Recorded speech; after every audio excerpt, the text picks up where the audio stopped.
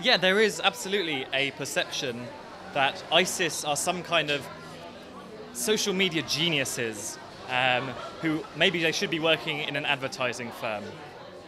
Now, I don't believe that to be true.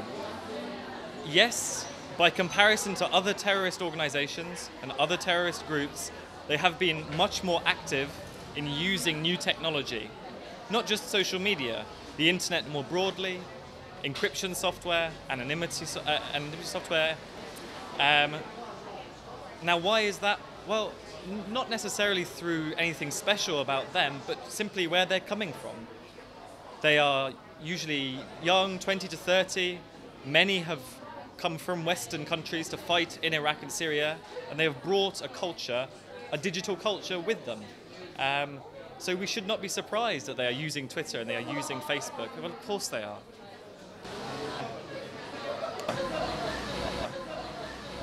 Content is deliberately produced in English, frequently, in a way that is very easy for Western journalists to be able to pick that up and share it.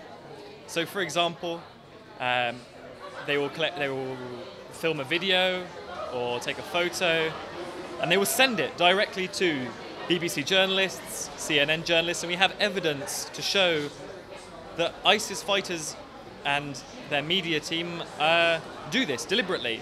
They say, you make sure you send this video to XYZ.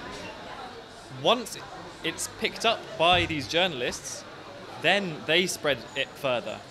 When we looked at who had the highest reach in terms of spreading ISIS content, it was BBC, the CNN, Wall Street Journal.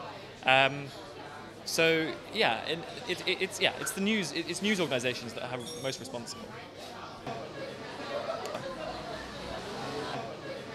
I firmly believe that censorship is not the answer.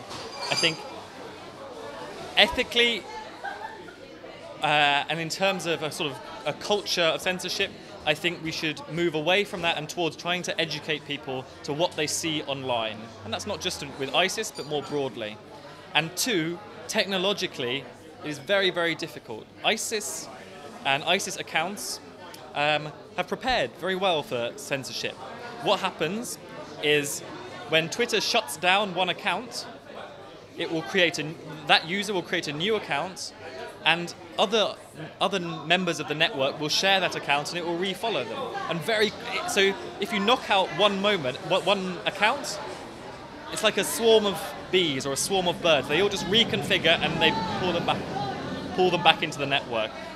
Censorship is not an effective strategy, and I think creating a counter dialogue to counter these messages and counter this speech is a more effective way to do it.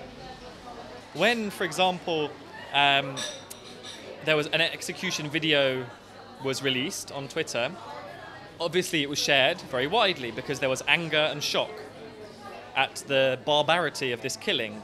But at the same time, there was an opposing hashtag set up called ISIS Media Blackout.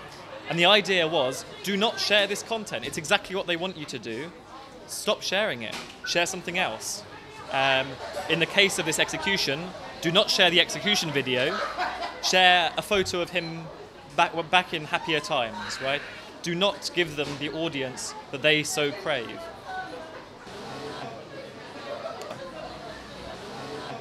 Social media in particular has changed the rules of, let's say, terrorism or war reporting on a war, reporting on terrorism. Where before it was the preserve of the war correspondent who would put on his helmet and head into Iraq. Now everybody is a journalist. Everyone can report because they have a camera phone, they have access to the internet. So it's much more difficult to control how a war looks. Before you could say, okay, we don't want any journalists here, and a few would get through.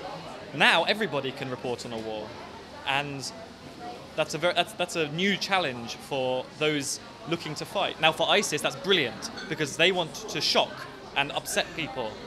So they know that if they commit an atrocity, it will be immediately shared across the whole internet, and it will be very, very widely reported. And yeah, so in many ways it does work in their favour.